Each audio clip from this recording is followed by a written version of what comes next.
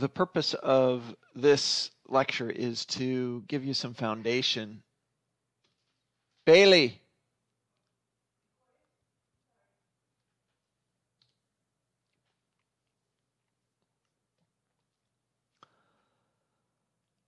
The purpose of this lecture is to give you some foundation as regards to the DNA molecule, molecular diversity, and how we look at that at a very, very fine level. For many of you, this will be review, or at least many of the concepts will be review.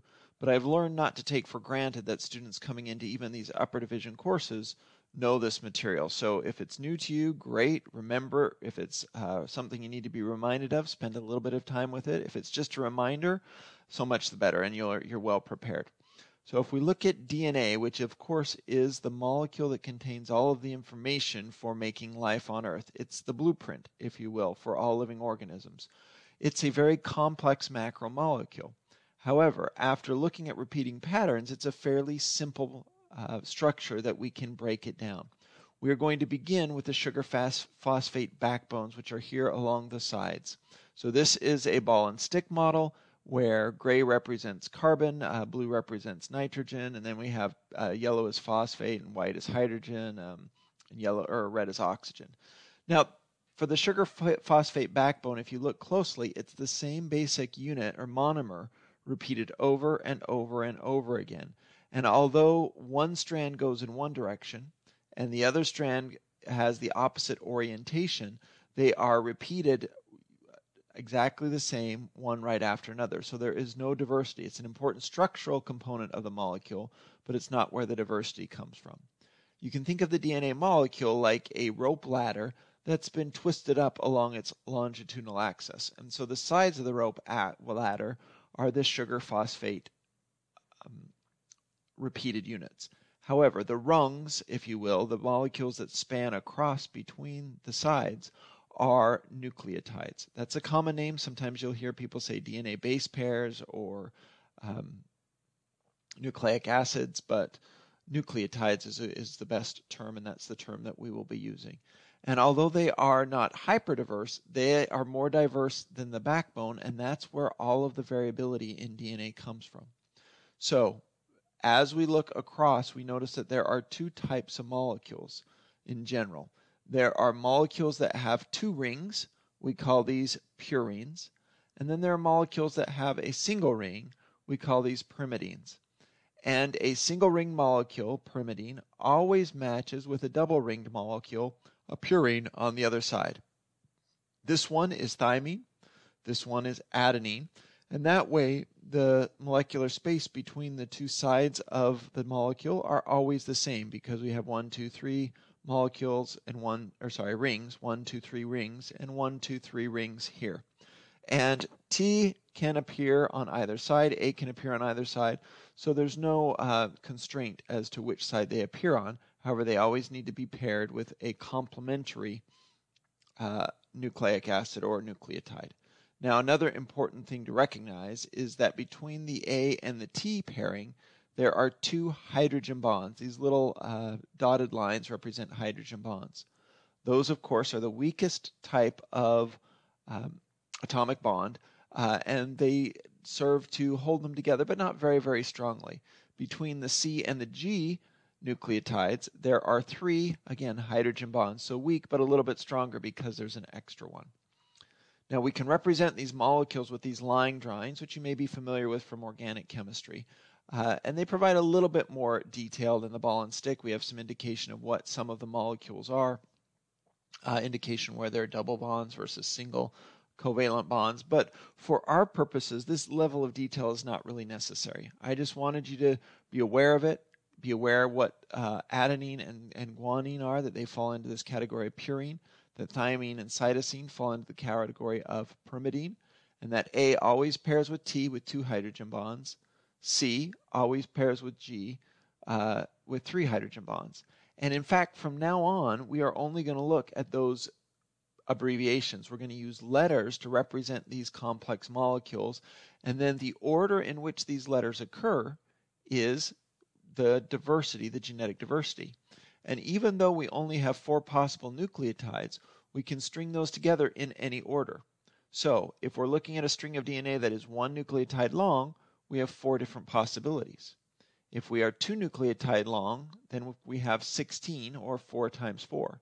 If we have 3 nucleotides long, then we have 64 different possible combinations, and so on. Every time we increase by a magnitude, timesing it by 4. So it is 4, 16, 64, 258, I think it is, close to, a little bit over 1,000, and then so on down the line.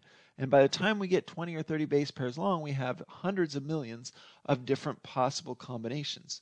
So from this fairly simple, basic beginning part of diversity, we can create all sorts of diversity once we have these longer chains of our nucleotides together. Now, when we visualize DNA from now on, we are just going to use these letters to represent it. And not only that, we will only show you one of the strands.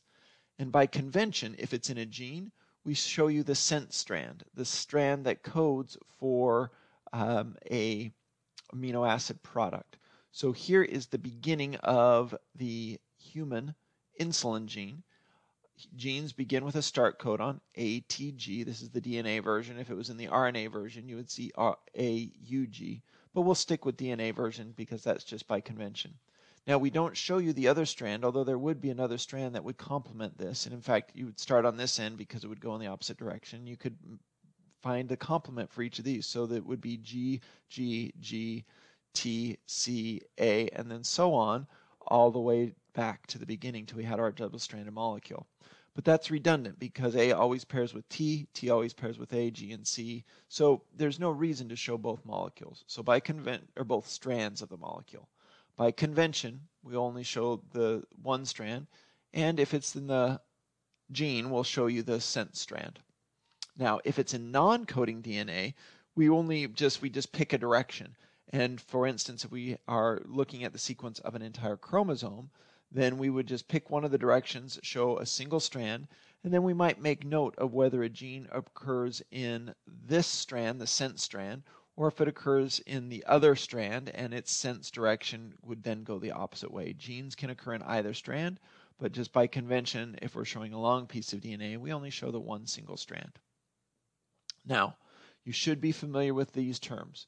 The reading frame is the proper 3-letter combination that we use to turn this nucleic acid sequence, the nucleotides, into an amino acid sequence or a protein.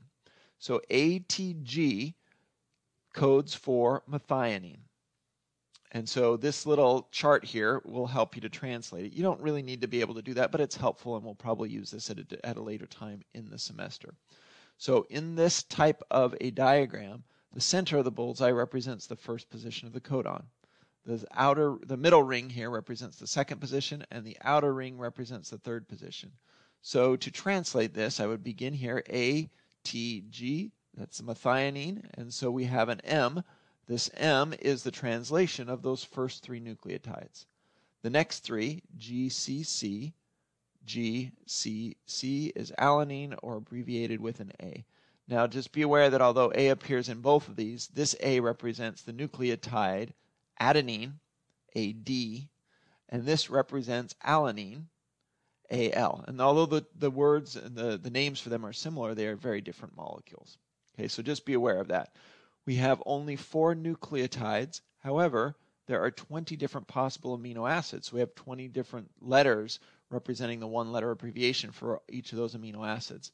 And so every 3 nucleotides gets turned into 1 amino acid. And of course, that takes place through the process of transcription into RNA, often splicing if it's a eukaryotic organism, and then finally translation using the proper reading frame to translate it into an amino acid.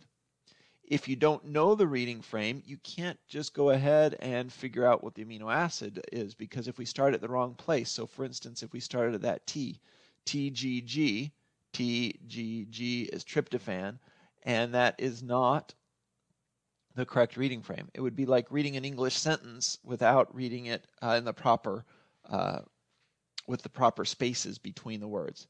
In the molecule, we don't have spaces, so we need to establish the reading frame. Stop codon is one of 3 possible codons that let the molecules know that that is the end of the gene. And of course, the start codon is ATG or methionine. But also be aware ATG can occur in the middle of a gene and just code for a methionine in the middle of a gene. I don't know that we have one here. Oh, there's one. Yeah, so there's one in the 5th position here in addition to the 1st position. So methionine can occur in places other than just at the start. Okay, so that's how we visualize DNA. You'll be using a program called Mega to get you a little bit more flexibility and to get you a tool that you can use to download and analyze DNA sequences. Now we need to define the term gene. And this is one that as a teacher I took for granted, but I find that there's a lot of misconceptions and misunderstanding about what exactly we mean by a gene. So very simply, a gene is a piece of DNA, a stretch of DNA that is transcribed into RNA. And that's it. If it's transcribed into RNA, then we can classify it as a gene. So that's the process of transcription. Now, most genes are not done when they get to RNA. The RNA is just a temporary storage of that information that can then be transported to a ribosome, and then the ribosome can translate it. And that's an overview, and it's rather simple in prokaryotes. In eukaryotes, there's an additional step between transcription and translation where we have splicing and then sometimes some processing of the RNA into a mature mRNA that can then be translated. So we need to splice in eukaryotic genes and then we translate it, and those are the protein coding genes. The vast majority of genes are protein coding, but there are some that are not. There are some that are only used in the RNA form, and those are still genes, although not protein coding genes. So here is a diagram showing you a very kind of simplistic view of what a gene is. Now, the most common definition of gene, the one that we will be using in this class, includes the promoter, all of the exons and introns, and then of course the stop codon. And in addition, there is a 5' and a 3' UTR, or untranslated region. It's transcribed, but it's never translated in the protein coding. And those together, the promoter, and I don't have the 5' and 3' UTR listed here, but those, all of the introns and exons, that is the gene. Sometimes people, in a little bit more of a loose definition, also include regulatory elements as part of the gene, but technically they are not part of the gene. However, they do help to control the expression of the gene. And although that is not the topic of this class, we may come back to it just a little bit, and it's a really interesting and important part of diversity of organisms. It's not the focus of this class.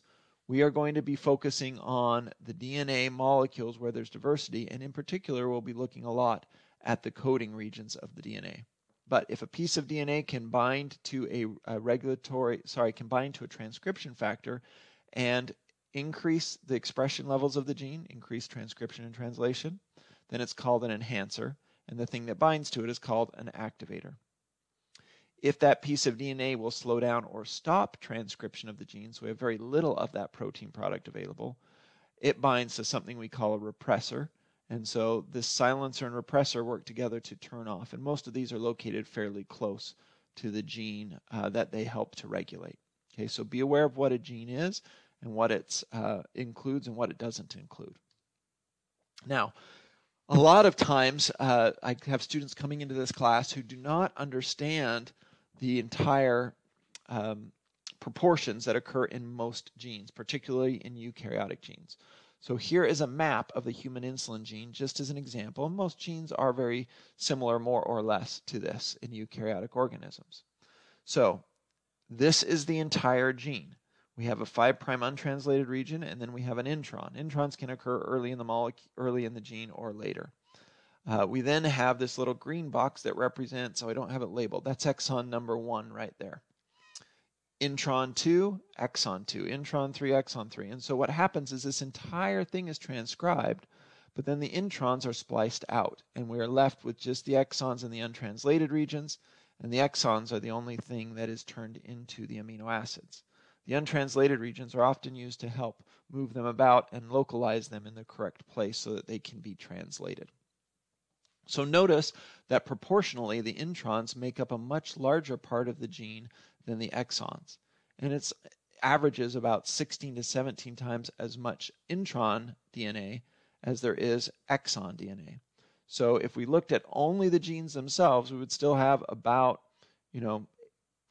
what is that, about 70, no, it's more than that. It's about, let's see, 80% would be 80-10.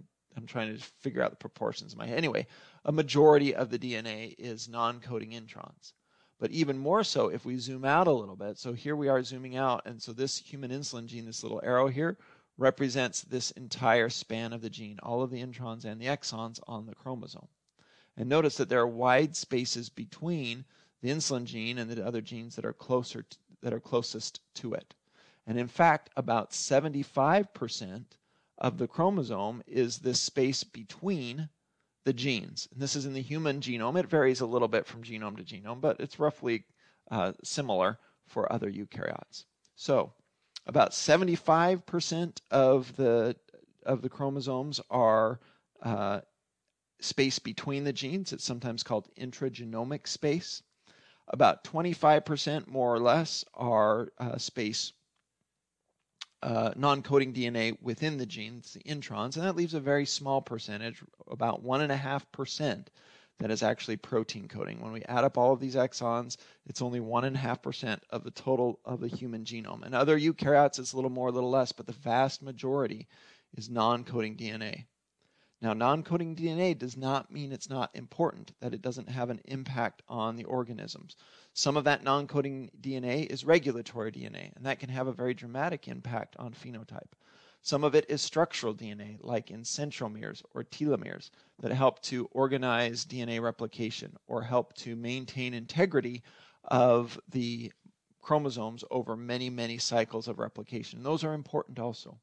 But much of the phenotype, and the part that we'll be spending our most time on in this class, is in this very small 1.5% of the genome that actually codes for those proteins.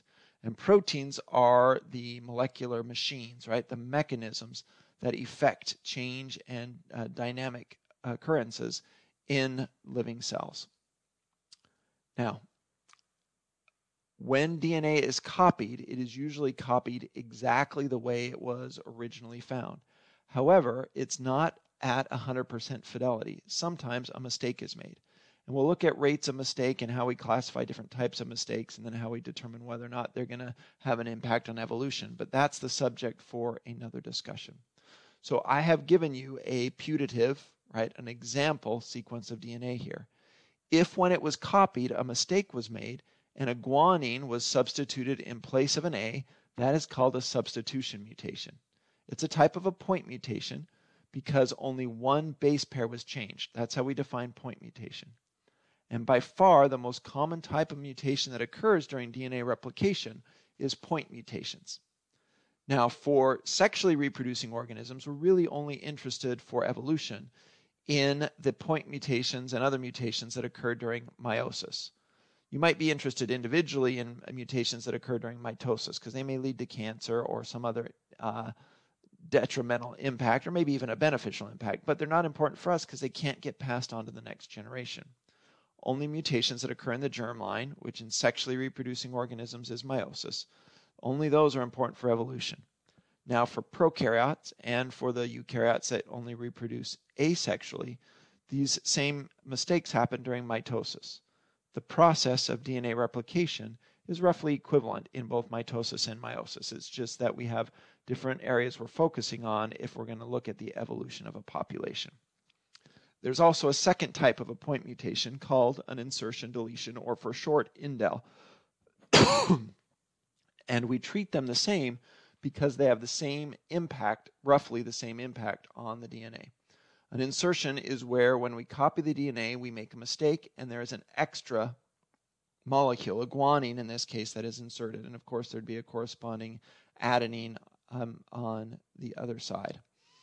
Sorry, cytosine, right, would pair with guanine. There'd be a corresponding cytosine on the other side. But that's a mistake. Notice that this sequence is one nucleotide shorter than this sequence. If we missed one when it was being copied, so here that C is missing and this sequence is one shorter than the original sequence. So those are insertion deletion mutations. Now notice that if this occurs in the middle of a gene, it throws off the reading frame. Whereas before we would translate this ACGT, ACGTA, CGT if that insertion wasn't there. Suddenly now we have GCC as the next codon, and then every codon after that is off by one base pair, and so it makes a change to everything downstream if an insertion occurs in a protein coding region. And likewise, if we miss one, then it throws off everything downstream also. So insertion deletions, especially if they occur in a coding sequence, can have a significant impact on the phenotype of an organism. There are larger types of mutations that can occur also. So let's explain these briefly. Luckily, they're fairly intuitive. The names match what's going on fairly easily, and they should be easy for you to remember. A duplication mutation is where a large piece of DNA gets copied twice. So here in this example, we have two genes that are accidentally copied twice, and we end up with a gene duplication event. A deletion is when we miss out on some genes. They are not copied at all, and so we end up with a chromosome that is missing some of the original material. Again, more than one base pair, it's termed a deletion event. Now, if unequal crossing over occurs during meiosis, this can lead to both a duplication in one of the resulting chromosomes and a deletion in the other resulting chromosome. So unequal crossing over occurs when parts of chromosomes swap, but not fairly. And so we're missing material in one of the descendants and have extra material in the other one. And those are important and can have a major impact on phenotype. An inversion, just as the name implies, is where we have no additional DNA, no lost DNA, but part of the DNA is arranged in different order. It's inverted, but in the same location. And then finally, a translocation is where a piece of DNA is moved to an entirely new chromosome or to a very different site on the same chromosome. Translocation. Now, this question at the bottom is a very difficult question to answer because it's a very complicated question. We're only going to talk about it very briefly here, but we'll go into it in more detail and the impact of this question on diversity and evolution in later chapters. So a mutation can have a wide range of phenotypes, and it can be very difficult to determine. It can range from everything to completely detrimental, even fatal, to neutral, that it's real, it's there, you can measure it, but it doesn't have any impact at all on phenotype, to very, very beneficial, and everything in between. And to do this, we would need to know some more information. And if you've had the evolution class, you might have some ideas about the types of features that are going to help us answer this question for any one individual mutation.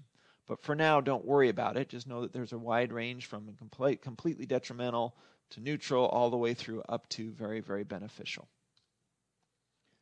All of the diversity of life on Earth came originally from a random mutation, a mistake that was made during DNA replication.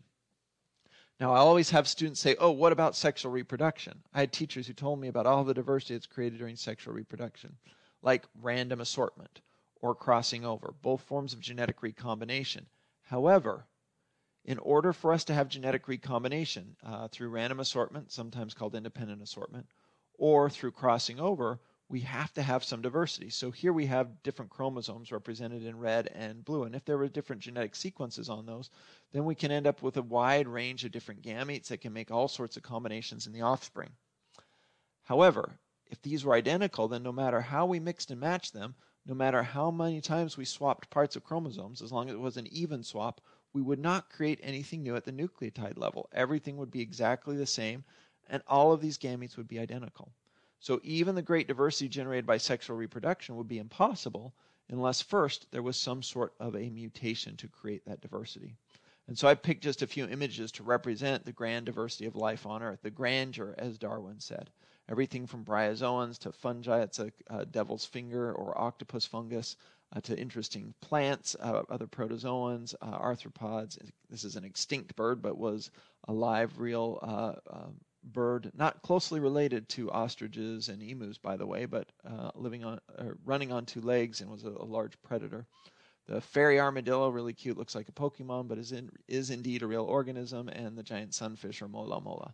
So anyway, I could have picked any other organism. I just want you to get a feel for that diversity. And it all originated somewhere anciently as a mutation. And as the mutations build up, and then natural selection and genetic drift work on those mutations, we get the great diversity of life on Earth. Now, we are going to be looking at DNA, and you'll be looking in coming days at a program, software called MEGA, and we'll be doing some exercises and projects, worksheets with those, with that program. So you'll get a little bit familiar with it in a future lecture. But I want you to just kind of get an eye for this. So I've taken the human insulin molecule, and I have also downloaded the same gene for other organisms. So gorilla, this is, by the way, one of the best scientific names for an organism. The generic name, the genus, is gorilla. The specific name or species is gorilla. And of course, the common name is gorilla also. Too bad they aren't all that easy. So I say vulpes, and you probably are like, what? What does that mean? If you knew the Latin, or many times Latin-based languages like Spanish or Portuguese, Italian, you can guess. Vulpes is a fox, but yeah, our common name is different for that one. So notice that there is a difference at this 9th position for the fox that's different than the human and the gorilla. So we assume that somewhere in the ancient history, since they diverged from a common mammalian ancestor, that there's been a mutation there that has made the fox sequence different from the human and gorilla sequence. And as you might expect, based on what you know about relationships of these organisms, the human and the gorilla insulin are very, very similar. In fact, I think over this stretch, there's only one nucleotide difference, and it doesn't result in any amino acid differences. Whereas the fox, notice there's quite a bit of change in differences, particularly in this region. And in later regions downstream, there's even more that correspond to more amino acid differences. So we can now begin to get an idea by looking at and aligning these homologous genes. We'll talk about homology in great detail later. But by aligning them together, we can get an idea of where mutations have occurred, and maybe even begin to estimate things like mutation rate. How often do point mutations result in a substitution? How often do they result in an insertion deletion, which we don't have any examples of in this one, right? And then what does that lead to at the phenotypic level? And we can begin to analyze that.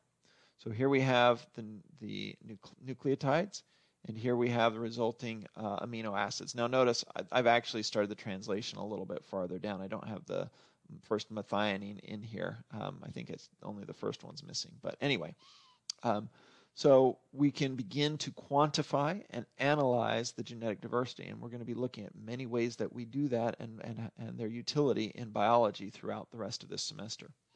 Some vocabulary words that you need to know.